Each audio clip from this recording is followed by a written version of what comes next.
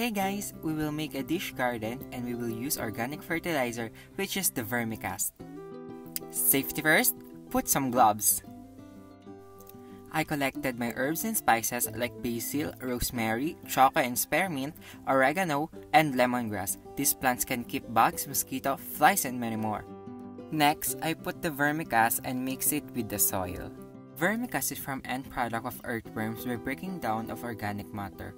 With this process of casting, it reduces level of contaminants and a higher saturation of nutrients than the organic materials before vermicomposting.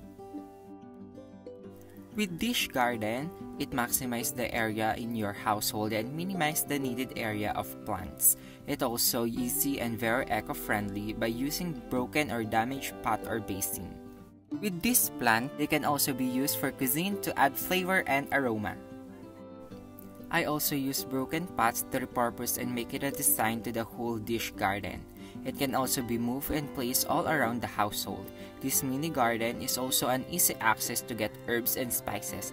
Because of the power of each plant, they can get rid of any bugs and mosquitoes in the household. Basil can be used as a culinary herb. Some use it for stomach spasms and loss of appetite. Eating the leaves can lower blood sugar.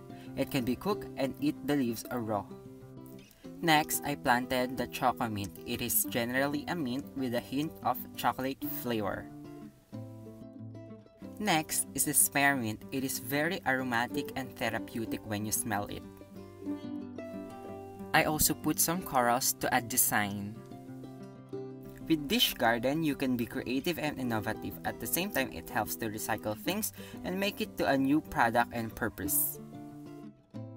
And some crushed eggs that will also provide nutrients for the plants. Gives calcium that helps prevent blossom and rot. At the same time, moderates soil acidity while providing nutrients for the plants. Dish garden is a wonderful project to come up with new ideas and be creative. Children will love to do this kind of activities.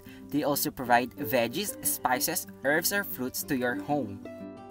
I also put some stones to separate each plant. You can also put any bling or design to your own dish garden. You can also choose any plant you want to put in your dish garden, as long as it can maximize the space of the basin or pot. Lastly, I water the dish garden. With my plants, they don't need much water and enough sunlight is required to avoid wilt and dying of plants. Luckily, the dish garden can be easily moved in any places. And this is the end product. Hope you love it! Happy planting, everyone!